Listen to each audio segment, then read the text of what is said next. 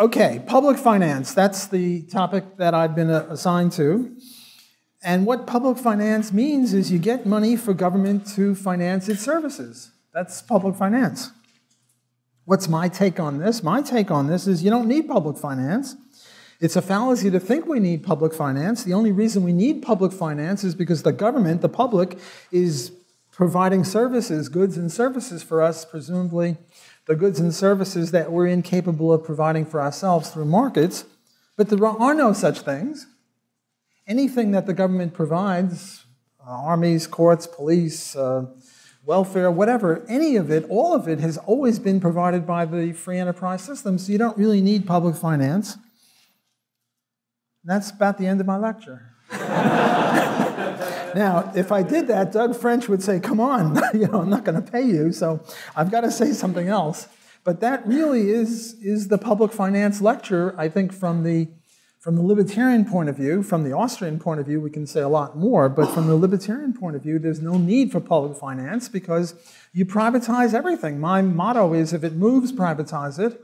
If it doesn't move, privatize it. And since everything either moves or doesn't move, you privatize everything and you have no public finance.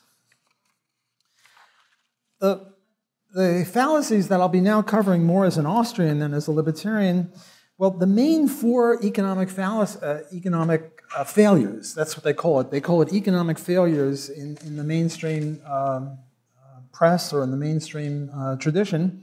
The biggies are monopoly, unequal distribution or maldistribution of income. The third is externalities, and the fourth is public goods. I won't be discussing monopoly. It's a separate issue, and other lecturers here are doing that. I've written about it. If you're interested, hit me up and I'll send you stuff on that. Heck, I've written about all this stuff, so if I don't answer your questions and we don't have time, just email me with a question, and I will try to do the best I can through email. But I will be talking about income redistribution, public goods, and externalities. But before I get into it, what is the usual way that the mainstream public finance people deal with things? The way they deal with it, this is a very rough estimate of it, is what they do is they put regressive, proportional, and progressive taxes on the top, and then a whole bunch of issues: sales tax, income tax, VAT, excise, tariff, inheritance tax. Here I do it a little bit more neatly, so you can get a different view of that. And what they do is some public finance courses, what they'll do is they'll take the income tax and they'll go across regressive, proportional, progressive.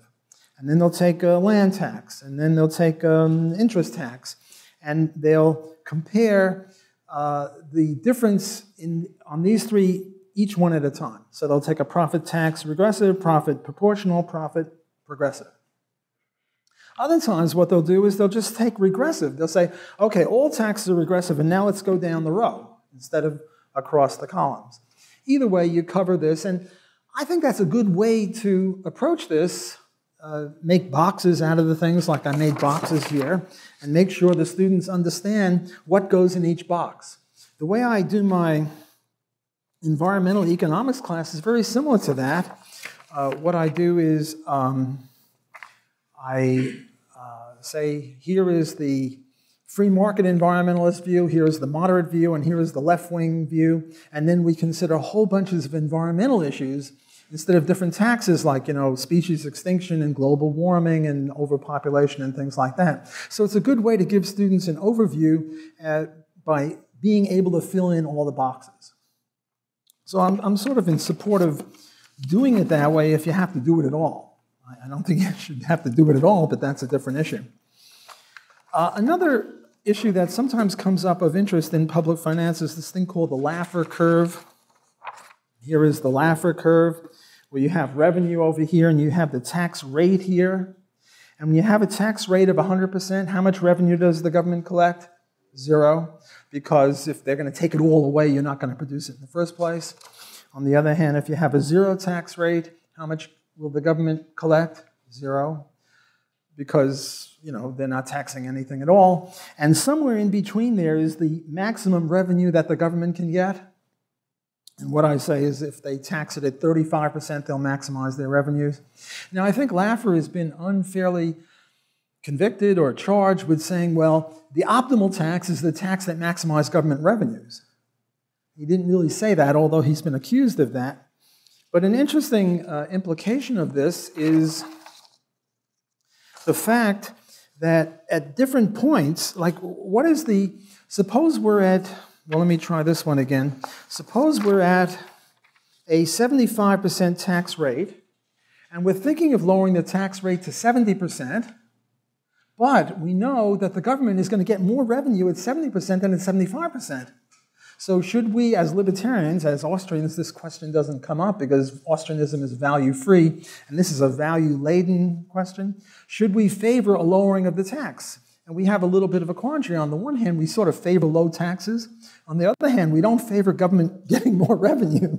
So we have a little bit of a quandary. My way of answering that one is lower taxes, because at least you're going in the right way. So if you extrapolate from that, if you keep getting to lower taxes, it's better to get to 0 than to go the other way to 100. Because you could say, well, let's raise taxes from 75 to 80. That's good because the government will get less money. But we don't really want that. You get the same sort of a thing like, should we legalize drugs? Well, obviously, as libertarians, we should legalize drugs, but the point is the government will then start to tax it, and they'll get more revenue. Some people say, well, this is a reason for legalizing. But for the libertarian, it's an argument against legalizing. It's the only good argument against legalizing I've ever heard, that the government will have more revenue, and we don't want the government to have more revenue. Okay, so much for these interesting points. Now what I want to get to is the issue of public goods. What's public goods? This is one of the most serious, most sophisticated arguments against the free enterprise system in favor of government.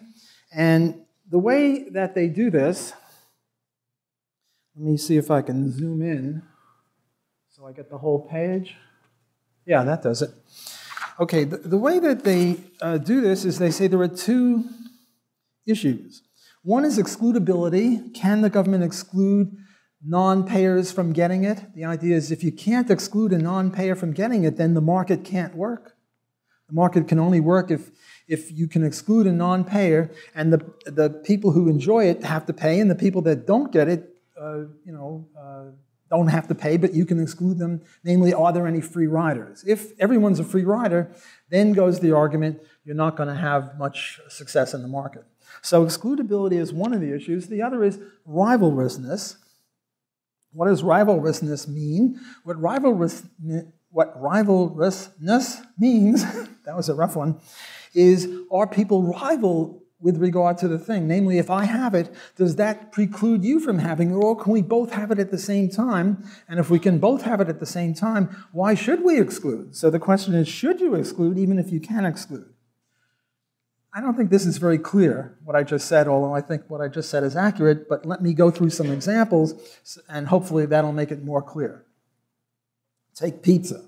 Can you exclude people from eating pizza who don't pay for the pizza? Yes. So we say yes to can you exclude? Yes, you can exclude people from non-pizza payers from eating the pizza because you have a very credible threat. If they come up and they grab your pizza, you call the cops, and the cops will stop them and put them in jail. Can you exclude 100%? No, there's pizza theft, but pretty much by and large, the purveyor of pizza has a very credible threat to make against the guy who's stealing his pizza, namely, cut it out, or I'll bash you, or I'll call the cops. So we can exclude. Can we exclude people from walking on a crowded street? Think of Times Square at Times Square in New York City on the end of the year, December 31st, New Year's Eve, and there are millions of people, and the idea is, what are you going to do? Go to this guy and say, hey, did you pay to be here? And, did you pay to be here? The idea behind the neoclassicals is that it's very hard to exclude people from using a crowded street. Okay, so now I've explained what excludability is. Let me go further. Can you exclude people from using a TV program? Yes, you can. What you do is you broadcast the TV program, and then you, interfere with the the TV program, but you sell people a box, an unscrambling box that will enable them to see the thing. Whereas if you don't buy this box, then you can't see the TV program. So I'm broadcasting the TV program. The people on this side of the aisle have all got a box that will unscramble it. So you guys pay me and I'll give you the box. You can see it. You guys, you dirty rats, don't pay me, so I can exclude you by not giving you the box. What about defense in the lighthouse? The idea here is that if we make a credible threat to the commies, or whoever the bad guys du jour are, that if you mess with us, we'll nuke you, we'll throw one in the men's room in the Kremlin. Well, and I'm trying to protect the people on this side of the aisle, let's say the east of the Mississippi. The people on the west of the Mississippi will also benefit from this threat to the Russians. Namely, I can't exclude you guys from the benefit of it because I'm protecting these guys. So you guys are free riders. And since you're free riders, these guys will say, well, if they're not paying, we shouldn't pay, so defense can't be privatized. Or the lighthouse, which would be another example. Can you exclude? Well, no. I mean, if I put the lighthouse on it and you guys pay me to put the lighthouse on, because I put the lighthouse on a rock, and if your boat hits the rock, it's kablooey for you. But these guys have got boats and they're not paying, so I can't exclude them. If I put the light on, that's it. Okay, so that's so much for excludability. Now let's talk a little bit about rivalrousness. Are we rival for pizza? Yes, we're very rival for pizza. If I'm eating it, you can't eat it. If I'm wearing this wristwatch, you can't wear this wristwatch. But what about TV? Is TV rivalrous? No, TV is not rivalrous. If I'm broadcasting out the TV thing, you're not rival. Any number of people can access it. So even though I can exclude, I shouldn't exclude according to this because we want to promote efficiency. And defense and lighthouse are not rivalrousness either because you can all enjoy the defense or the lighthouse. Okay, now don't get the idea that 1/4 of all goods are in each of the 4 boxes. Maybe for the left-wing neoclassicals, that's true. But for the Chicago school, which is supposedly free enterprise, they would say, well, most goods are right here. So most goods can be privatized, and there are very few exceptions where we have to have the government involved. The people at Berkeley or Harvard would say, well, there are more things like that, and the Marxists would say everything is like that. So you get a variance in how much we can have privatized. Okay, I've now explained the public goods argument.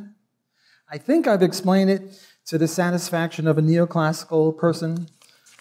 So if a neoclassical person were to hear this, they'd say, well, you know, you don't have it perfectly. You didn't really put enough body English in supporting this. You could have done a better job. But by and large, I think if they were fair, they'd say, yeah, that's what the public goods argument is.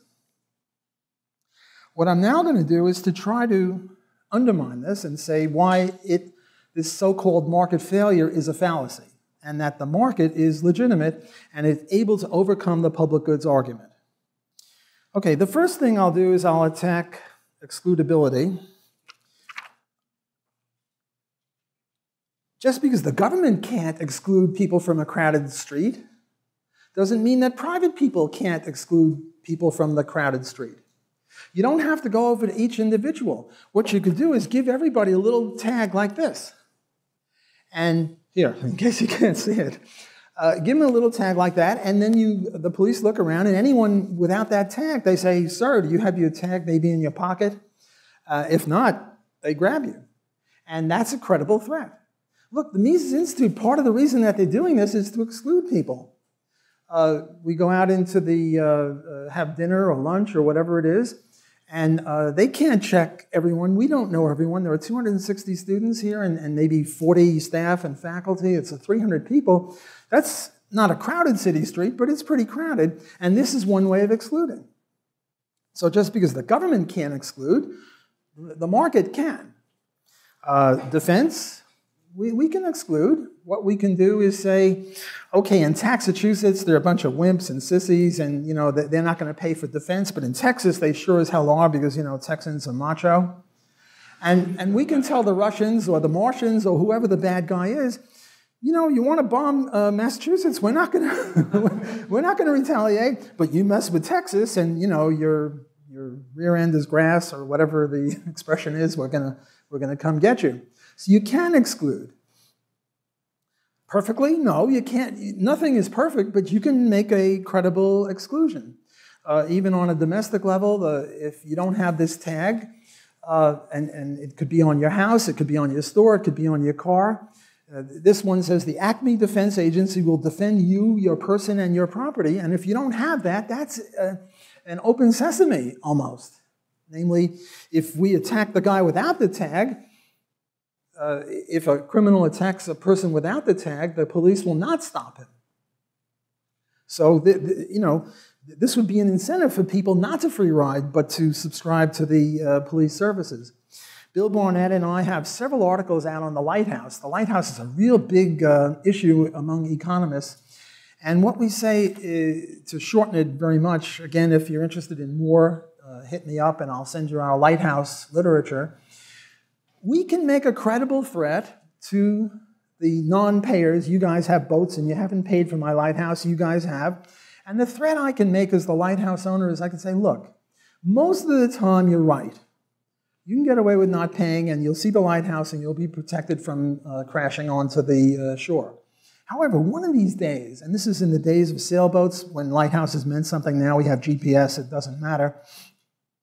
But the economic theory should be timeless. Namely, economics should show that markets are legitimate, whatever the technology. I can say, one of these days the moon is going to sort of be out there and the clouds are not going to be covering, and I'm going to be able to recognize your boats. And if there are any of their boats out there, you're safe. But one of these days, there'll only be your boats, and I'm going to shut the lighthouse down. And then you're going to have risk of crashing. And I'm going to broadcast this, and every sailor you hire on your boat is going to know that he is engaged in a dangerous activity. You're going to have to pay him more salary a whole year, even though it might only be once or twice a year. So this is a way of excluding non-payers. Is it perfect? No. But it's a way of excluding non-payers. Coase got this all wrong. Our article is mainly an attack on Coase. I'm not a big fan of Coase, and I've got a lot more to say about Coase, which I'll say further when we get to externalities. It's very similar. So this is called a pure public good. These are semi-demi public goods. The idea here is that it costs something. The marginal cost is greater than zero of providing it. Here, the marginal cost is zero of adding one more person. Given that I've got a lighthouse, one more person watching it doesn't matter. Given I've got a TV program, one more person doesn't matter, right? But I can say that even as an attempted reductio, even the pizza has got a zero cost, because once I produce it, it's costless. So maybe the government should produce that too. So if you accept this argument, what you're really forced to, I think, with the reductio ad absurdum, is that everything should be run by the government, and that's not what these guys want. What these guys want is only certain things should be run by government, not everything. They're not totally against markets. Okay, that's sort of an overview of the public goods argument. Let me now move to a thing called externalities. What's going on with externalities? Get my notes out on that. Here we go.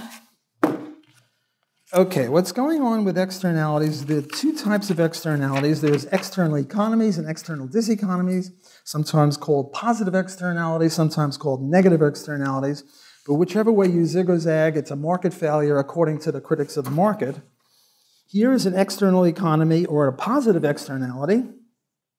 And the idea here is that this is the ordinary demand curve, and that's the ordinary supply curve, and this is the actual amount of a good that you will purchase which has an external economy. What is an external economy? An external economy is there are positive spillover benefits of me doing something and you benefit. For example, I take a shower once a month whether I need it or not, and the people in the front row are benefiting from this because otherwise, you'd be in trouble. And yet I can't charge you for it. You benefit, and I can't charge you for it, so there'll be too little of it. Let me give you another example, education. This is the demand curve for education. This is the supply curve of education, and I'm going to get this much education, that actual amount of education. Why am I going to get the actual amount of education? Because I can get a better job, or I'll be more attractive to friends, I'll be able to influence people, whatever the reason. But there are external benefits, and when we take account of these external benefits, this is the true demand curve. And with regard to soap, this is how much soap we're actually using because we only take into account our personal use for soap. But if we took into account the spillover benefits for others when we use soap, we get a higher demand curve. Well, similarly, there are external benefits of education, so-called. If I'm educated, I'll be less likely to be a criminal, I'm more likely to vote better, to vote more rationally, what have you. And yet I don't get that much education because I'm only concerned with my own narrow self-interest, and my own narrow self-interest says, get this much education, because I don't take into account the value of the extra education that I could get that would help you. You know, the hell with you, I'm in it just for myself. So I get too little education, and you get too little education, and as a society, we get too little education. And this is a sort of semi-sophisticated argument for why the government should subsidize education. Because the market is misallocating resources. The market is having too few resources in education. Okay, that's the argument. It's a pretty sophisticated argument. If you haven't heard it, the opposition to it isn't readily apparent, but that's what I'm going to give you now. First of all, do you know where rent control and minimum wage law are the most popular? They're most popular in college towns, like the People's Republic of Ann Arbor, the People's Republic of Cambridge, Mass., the People's Republic of, I don't know, where is it in Texas?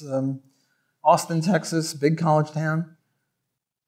And let's stipulate that rent control and minimum wage are bad things. So the very opposite is true. What we ought to do is tax education here. It's an external diseconomy, which I'll get to in a minute. Namely, we've got too much education. The people who are the most educated are the most idiotic. They're the ones who are voting for these bad things. So that's one argument against that. A more sophisticated argument against this is that you have no way of measuring any of this stuff. This is just, what do you call it, lines on a blackboard or lines on a screen. You can't prove anything like this. Murray Rothbard has a beautiful quote. See, what we're trying to do is force other people to become more educated. And Murray says, quote, A and B often benefit, it is held, if they can force C into doing something.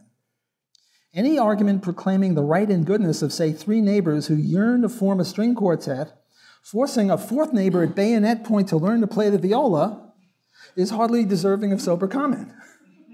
And yet, that's what this is. There are two people saying, you know, you're not educated enough, you're not educated, you should be more educated to benefit me, so we're going to force you at bayonet point. Or as my buddy, my opponent last night was saying that men with a badge and a gun are going to come at you and make you become more educated. Well, you know, that's not kosher. So what Murray is saying, this is not really worthy of sober comment. To force people into doing things because supposedly there'll be spillover benefits for other people. It's just silly. There's no way to prove this. Okay, let's move from external economies or positive externalities to negative externalities. Oh wait, there's more to be said on this. One of the reasons for public parks, we can't have private parks because if we have private parks, there'll be a misallocation of resources. Again, this is sort of a sophisticated argument, and this is what they teach you in economics, God help us. You see, if you have a public park, and it'll have spillover benefits, the value of the houses across the street will increase. Isn't that true? Yes, that's probably true.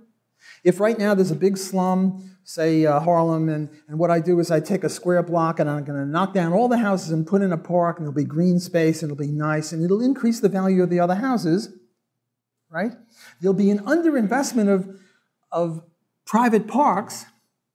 Why? Because the owner of the private park can't capture the value of the houses all around the park, And therefore, there'll be fewer parks than would be optimal. And the government knows how many parks are optimal. You know, we stipulate this, obviously. They're the governments, they must know.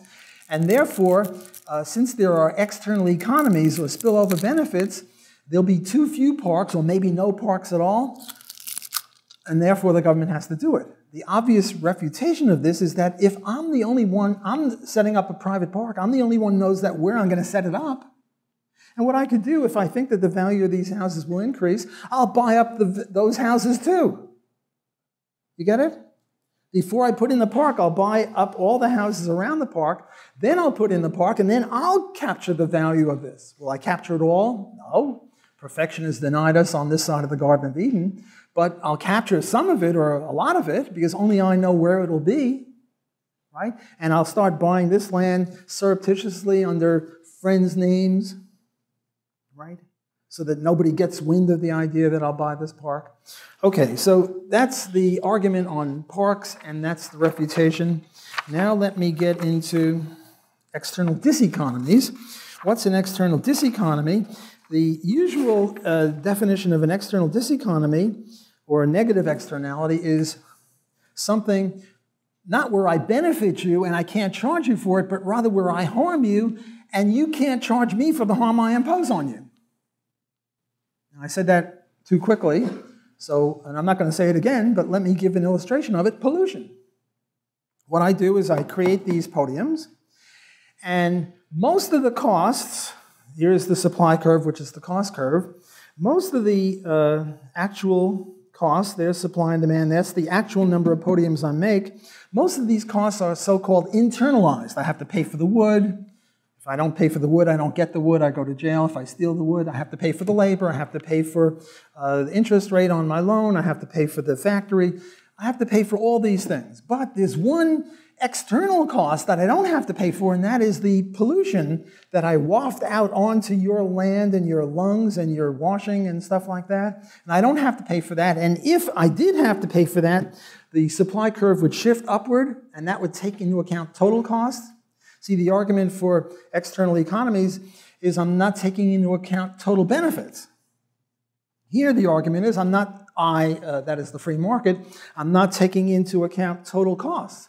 And when we take into account total cost, the optimal amount of these things is here, not here.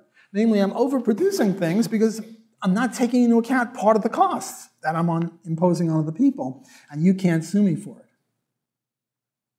Everyone get that? Okay? That's the argument for externalities, the negative externalities. Pollution, the market misallocates resources by having too much. Before it was too little. What is the libertarian, or rather Austrian, refutation of this so-called market failure? We don't say it's not a failure. Pollution is a failure, but it's not a market failure, it's a government failure. Now here, Murray Rothbard's article, Air Pollution, I forget the total title of it, it's a big long title, but the key word is air pollution. It's a magnificent article, it must be 90 pages, it's available for free at the Mises Institute. The first half has got nothing to do with pollution or anything, it's just the law of property rights. And then in the second half, he applies it to this sort of a thing. And what Murray says, and he gets a lot of this from a guy named Horowitz, not Steve Horowitz, the semi-Austrian, but a historian at Harvard University. And what he says is in the 1830s, when we had a quasi-libertarian law, there was a spate of nuisance suits. And what would happen is some little old lady would hang up her washing on the line. This is before dryers. She would hang it up, and it would be clean and wet. And then she'd come back 2 hours later, and it would be dry but dirty. And she'd go to court and say, that there factory, you can see it's spuming forth pollutants, and some of the pollutants are coming here and are getting onto my laundry. I want two things. I want an injunction, that is an order from the court to tell them to cut it out, and I want damages. And pretty much in the 1830s and 1840s, this was agreed to by the courts. In other words, the philosophy of the courts was that if you're going to damage other people, physically invade them, you're going to get an injunction to make you stop it, and if you don't respect the injunction, we put you in jail, and we're going to make you pay damages for it. And as a result, you didn't have too much of this. Or you had a case of a farmer put out his haystack and the railroad comes by with sparks going 400 feet, and the sparks set off the haystack, and the farmer goes to court and says, hey, tell the railroad to cut it out and give me damages. And if you could prove this, the burden of proof was on you, the courts would pretty much accede to this. And as a result, things were pretty good from an environmental point of view. I'm now giving you sort of a free market environmentalist analysis of pollution. Things were pretty good. The factories were led as if by Adam Smith's invisible hand to use clean burning anthracite coal, even though it was a little bit more expensive, rather than dirty burning sulfur coal, because the dirty burning sulfur coal would get on the little old lady's washing. And the railroad was led by an invisible hand to get spark prevention devices. So they put some sort of fence there so the sparks didn't fly so much, and things were pretty good. There was even a bit of environmental forensics. You know what forensics is from these CSI movies, the blood and the semen and the hair follicles to see who murdered and who raped. Well, you'd take a little dust bit and you'd have to analyze that and find out where it came from and then go get the perpetrator. So things were pretty good. Then in the 1890s, 1880s, 1900s, the so-called progressive period, Gabriel Kolko is a very good historian on this. There's an interesting story about him. He was a Marxist, but he was very good on property rights, don't ask. And libertarians would invite him to their conferences, and he'd come because he was paid, but then he realized that we were using him to promote freedom, and he said, oh, we can't have that. And he refused to have anything to do with us, but we still have his books, and his books are excellent. Gabriel Kolko, K-O-L-K-O, the progressive period. And what happened then, a sea change took place over the law courts. And who was number one then? Who was the big imperial power? It was Great Britain in 1890, 1900, 1910. And we wanted to be number one. And how do you get to be number one? By messing with factories and taking the side of little old ladies? Or by supporting stupid farmers against railroads? No. So the next time the little old lady or the farmer came into court, the court would say, yes, they're violating your property rights, your stinking, lousy private property rights. There's something more important than private property rights, and that is the public good. And what does the public good consist of? It consists of letting these guys run rampant and pollute. They did offer a SOP. They had minimum smokestack height regulations. Previously, the smokestack was 20 feet high, and you could tell where the stuff was coming from. Now they were 300 feet high, and you just had pollution all over, and it was very hard to tell where it came from. So if you were a green businessman, if you said, I'll use anthracite coal because it's less invasive, and I'll use a smoke prevention device, and I'll put stuff in my chimney to capture most of the pollutants before they get out, you would be at a competitive disadvantage vis-a-vis your competitors who had no such compunctions. So of course, instead of putting the problem under the rug, we put it into the clouds. And of course, there was failure, but it wasn't market failure, it was government failure. It was the government's failure to uphold the law. This is the Murray Rothbardian analysis of that. Okay, now we get to our man Coase. And our, boo. And our man Coase says, well, there were two other solutions to this. One was, what the hell is his name? I think it began, Pagoo said, well, let's just have a pollution tax, which is now taken up by our friends on the environmental left. The watermelons, green on the outside, red on the inside. I mean, there are certain people that love to run the lives of other people, and for a while they were doing well with communism. I mean, communism was good. You could control other people's lives. And then in 1989 and 91, the fall of the Berlin Wall and the fall of the Soviet Union, and you really couldn't ride that horse anymore, so we had to come up with some other way to hitch our interventionist wagon, environmentalism. So they're really red on the inside. They just have a green cover. Okay, so Pagoo said, let's tax, and what Coase said is you don't really need Pagovian taxes. What you could do is they could negotiate, and let me just give you a little bit of Coase. I don't have time to do I can go on for hours about Coase, but let me give you one of the most famous Coasean analyses. There's a mechanic, and he lives in this house, And he starts, I put a number 1 for the mechanic because he sets up a machine that makes noise. And here's a doctor who comes in and puts his operating room or whatever it is, room where he interviews customers, patients, and he needs quiet for his stethoscope. And everything is fine because the noise doesn't reach him. Then what happens is that the doctor moves from area 2 to area 3. Everyone following what I'm saying? The mechanic was there first. The doctor used to be here, but then the doctor moved to the other side of his house, and he put his waiting room there, or rather his examination room there.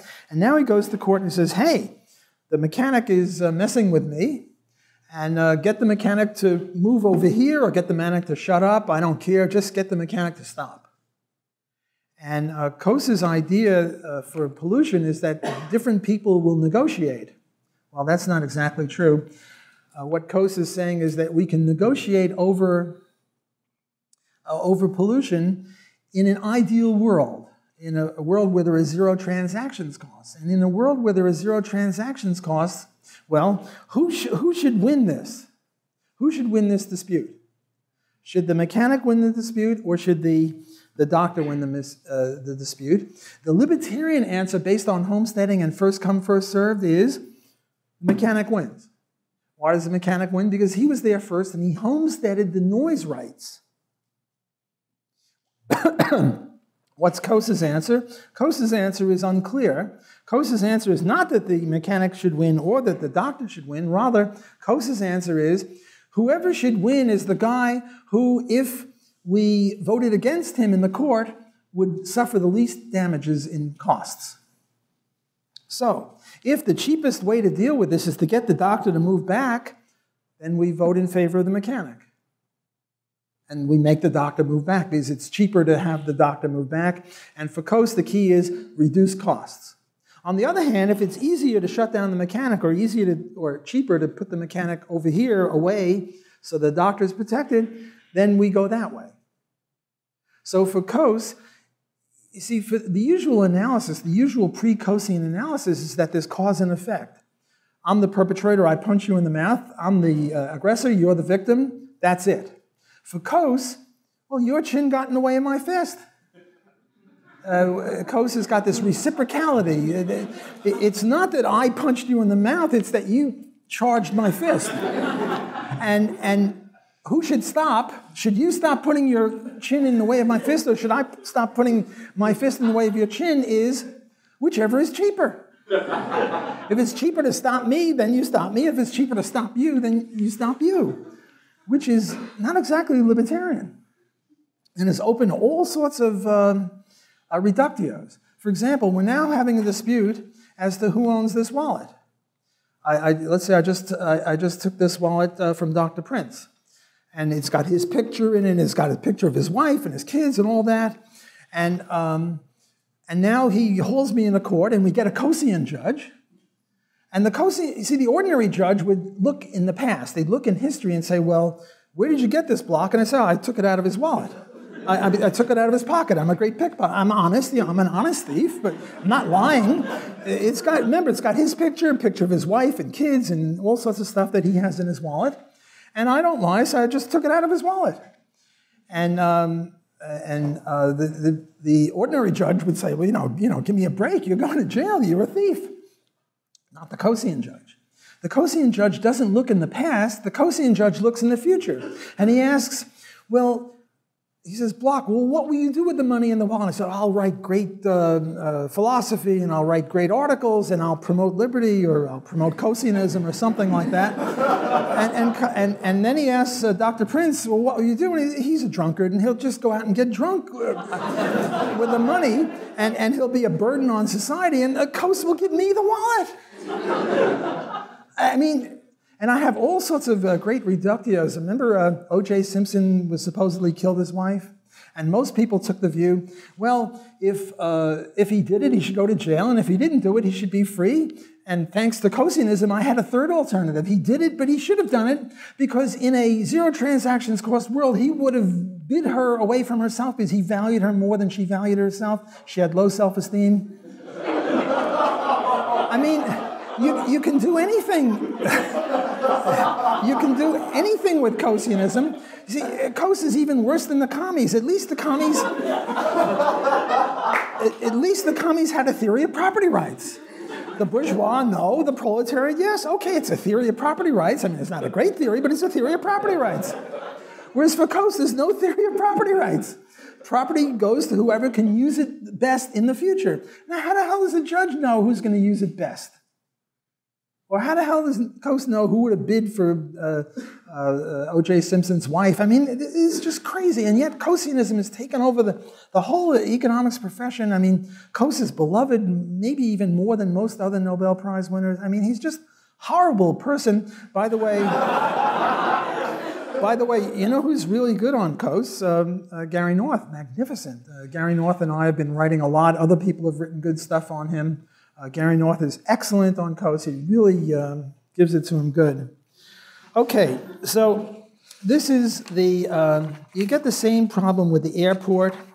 The airport has noise. If the airport is there first, then, and this house comes to the nuisance, the so-called nuisance, well, the airport homesteaded the noise, and the guy who builds a house afterward has to tolerate the noise. On the other hand, if he was there first, then according to libertarian theory, the airport has to buy the noise rights from him. And you get the same sort of a thing with the pig farm, you know, who's there first, the smell, the house, whatever. There are all sorts of legal examples and legal cases like that. Okay, I've now done the second thing. First was public goods. Now was externalities. Now I'm going to do the third thing, and this is another fallacy of public finance.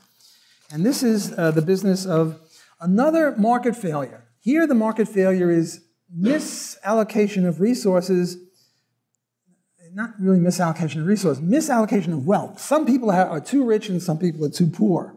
And what we have to do is have egalitarianism. We have to take money from the rich and give it to the poor.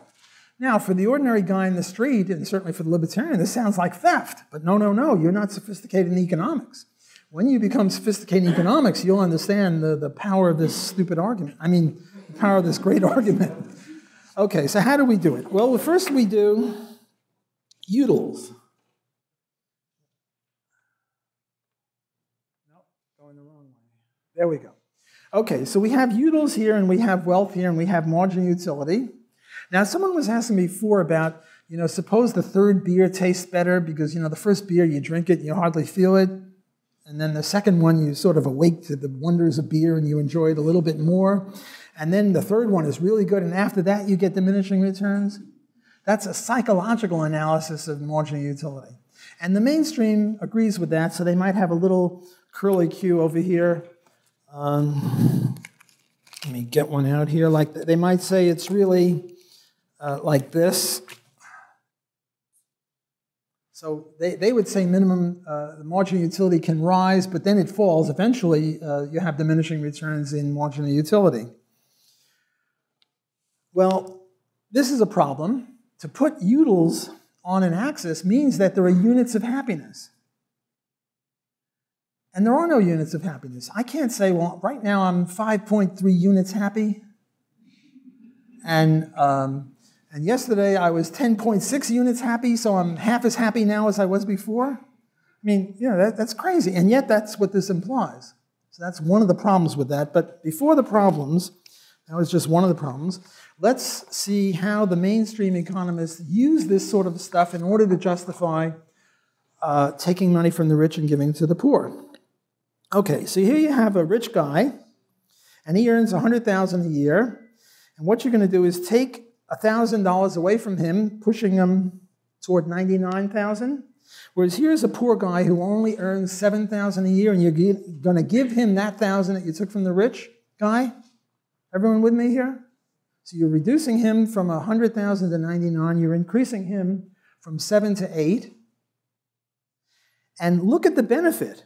The benefit is he loses the area under this curve because that's what the marginal utility curve is. It shows how much utility you get from $1,000. And look at how much this guy benefits. He benefits much more. And the additional benefit is in this blue striped area. So you see the misallocation? When one guy's got too much money and the other guy's got too little money, if you take a little bit from the rich guy and give it to the poor guy gains more than the rich guy loses. The rich guy loses this much, the poor guy gains that much. Right? So now what you have is not only utils, but now you have a really sick, disgusting, perverse thing called, what the hell is it called? ICU. Individual comparison. Interpersonal. Thanks. I'm losing my mind here. Thanks. I need all the help. Interpersonal comparisons of utility. So now what I'm saying is I'm 10.6 units happy. Tom Woods is only 3.2 units happy, and therefore I'm 3 times happier than him. You know, that's crazy. You can't say that. There are no units of happiness. And when you compare utils from one person to another, it's even crazier. It's sort of like craziness squared or something. Okay, so what I'm now going to do is criticize this, and my first criticism of it will be within the scope of neoclassical economics. And what I'll say is, okay, let's use your own tools of analysis and let's see if we can't use them against you. Why do they both have to be on the same utility curve? Why couldn't they be on different utility curves? So I have the same utils and I have the same interpersonal comparisons of utility, but the rich guy is on this higher utility curve because he's rich, he really enjoys things much more. For any given amount of money, the rich guy enjoys it more than the poor guy. It's just as coherent as their curve. Their assumption was they're both on the same curve. Well, I'm a good neoclassical economist. I can make 2 curves. I'm even more sophisticated. And, and when I do, we get a very different result. The different result now is if you take 1,000 away from the rich guy and give it to the poor guy, well, you're taking more utils away from the rich guy than you're giving to the poor guy. You see that? So even using their own tools of analysis, their own idiotic perspective, you can now prove the opposite. You can say, well, what we should do is take money away from the poor guy and give it to the rich guy, because you'd be taking fewer utils from him and giving more utils to the rich guy. So what we ought to do is have the reverse of income distribution from rich to poor, have income distribution from poor to rich. I mean, Dr. Prince is a slob, and, you know, he doesn't really enjoy things. He's drunk all the time. I hope you don't mind me doing this. And, you know, if I take $1,000 from him, he'll just, you know, he doesn't really enjoy the slobber that he drinks. Whereas I'm a connoisseur, I'll drink fine wine and stuff, or I'll do much better things with him, and he's poor and I'm rich, and he should give me his money. I mean, you can prove anything you damn well want with this nonsense.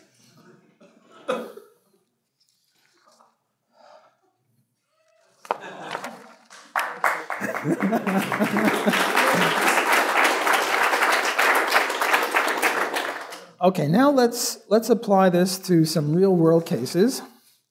One real-world case is the case of ruining the black family with welfare. Before I do this, I want to impress you with my sophistication as a biologist, and it goes as follows. If you put a frog in cold water and you heat it up very slowly, the frog's metabolism is such that it can't distinguish between fine gradations of temperature, and it stays in the boiling water, eventually hotter and boiling, and it dies.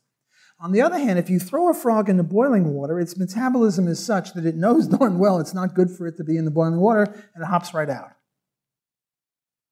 Slavery was like boiling water for the frog.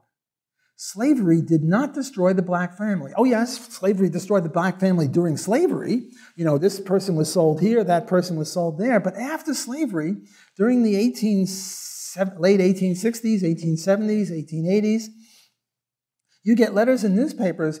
Mary Jones was in the ABC plantation and looking for Hiram Jones, her husband, who was shipped off somewhere I know not where. Where the hell are you? And the people would get back together. I looked at the 1910 census, And in the 1910 census, the black and the white families were almost as intact. The white families were about 1% or 2% more intact than the black families. Intact means non-divorced and married, at least married. You start a family by being married. So slavery was like boiling water. It was unable to stop the black family from being a black family, and a family is very important. If you have two people, a mother and a father, the kids do much better. They're less likely to be criminals, they're less likely to drop out of school, they're less likely to do all sorts of incidents of bad things, be killed, be in a gang, what have you. And all the lefties would agree to that. They would say that the intact family is a much better way for kids. And if you look at poverty, most poverty is non-intact families. If you look at the intact black families, they're not poor, with some exceptions. But in the main, they're not poor. So if you want to cure black poverty, get the black family together. Okay, the next story is our man Johnson. LBJ, Lyndon Baines Johnson, started in the welfare in 1980. By the way, I'm getting this stuff now from Charles Murray, Losing Ground, an excellent book. And what Charles Murray shows is that the welfare was making a young black pregnant woman a much better financial offer than the father of her child, say a young black man, could make off of a minimum wage job. And the only way you could collect this welfare, which was very serious money, they would give you money, they'd give you an apartment, they'd give you all sorts of benefits that you couldn't get if you weren't on welfare. The only way you could get that is if there were no man in the house.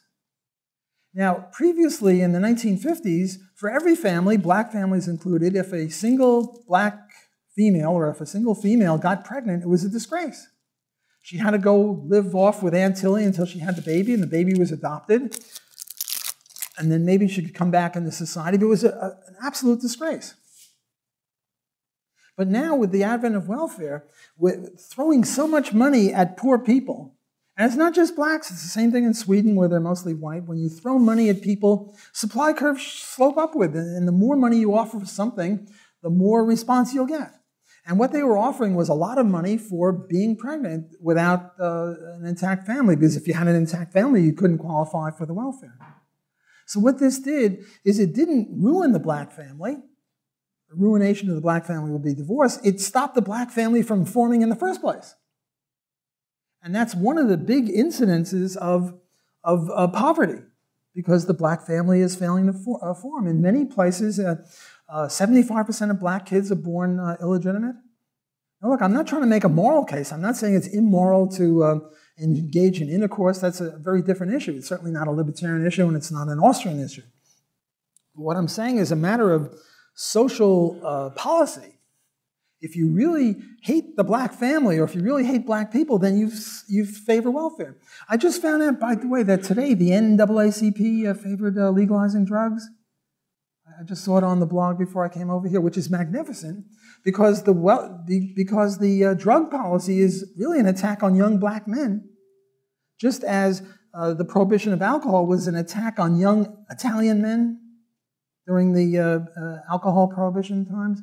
But this is a long time coming, and they weren't even very clear. So the black leadership is problematic. They don't see the problem of welfare. They don't see the problem of drug addiction, drug legalization, rather, drug prohibition. But at least they're moving in the right direction on the drug issue. So one of the problems, I mean, when we make fun of Udals and we put a thing like this over here, it's sort of funny, you know, and we show that the thing doesn't really work. But this has real-world implications, and one of the real-world implications is that the high crime rates in the inner cities are a result of this sort of a policy of redistributing money from rich to poor, and you give it to the poor people who are disproportionately black, and you undermine their family. And it doesn't say this on any of these diagrams, so I have to fill in the story. Let me give you another story about income distribution. The other one comes from Jane Jacobs, and it's got to do with public housing. There were two boxers in one of the Olympics. I don't have their names here. Does anyone remember them? They were in the Pruitt-Igoe housing. Michael and somebody else. Spinks, the Spinks brothers. They lived in the Pruitt-Igoe houses, which was a housing project in St. Louis. They must have had 50 or 60 houses, and they were all 40 or 50 stories high. And terrorists had to blow them up, but these terrorists were government terrorists. What happened is that they were vertical slums. It was just impossible to live there. Jane Jacobs has two arguments against public housing. The first argument is that in order to qualify for public housing, you have to have below a certain amount of income. If you have above that income, you don't qualify. And if you qualify by being below and then you get a raise above, they kick you out. So what happens in public housing is that you have single-family, female-headed households. And the women were unable to deal with the teenage boys. You know that movie, the one with the 12-year-olds where they were on this island and killing each other? What's that movie? Lord of the Flies. Well, this is sort of a Lord of the Flies, not for 12-year-olds, but for 16-year-olds. And they were running rampant, defecating in the hallways, the elevators were dangerous to go in. It was just a horrible thing, and the government had to just blow them up because they were just impossible to live there. You know, the lesson they learned from that, of course, was nothing to do with income levels, but the fact that they were high-rise buildings. So now you have low-rise public housing with the same problems. The other problem that Jane Jacobs saw with public housing was the people who promulgated public housing had this hatred of commerce. Most high-rise buildings, at the bottom floor, you have a store. And then there's movement in and out of the store, and then you have what Jane Jacobs called eyes on the street. Yentas, old Jewish ladies, or old ladies, or people looking down and seeing who's doing what with whom, and then they call the police if something bad is happening. Well, you don't have that in public housing because there's no movement in and out, and the basketball court is a quarter of a mile away. And this is a disaster for public housing. And the solution, I suppose, is to get rid of housing, public housing, and get tenement housing, the sort of housing that they had before. Before public housing, they had tenement housing. Yes, it wasn't that good, but it was better than the public housing because you had a landlord who had an incentive to make sure that the place was semi-safe, otherwise people wouldn't rent there. So you have this privatization or non-privatization of housing, and this is sort of like a double whammy for the black community. On the one hand, the welfare, the family, the public housing, it's the drugs. So this is sort of a libertarian analysis of how to deal with inner city problems, and the solution is not governmental, it's private. So it's a way of enriching this sort of analysis to show that it's not just a loss of utils, but rather there are real flesh and blood and tears problems involved with redistribution of money from rich to poor. And with those remarks, I thank you for your attention.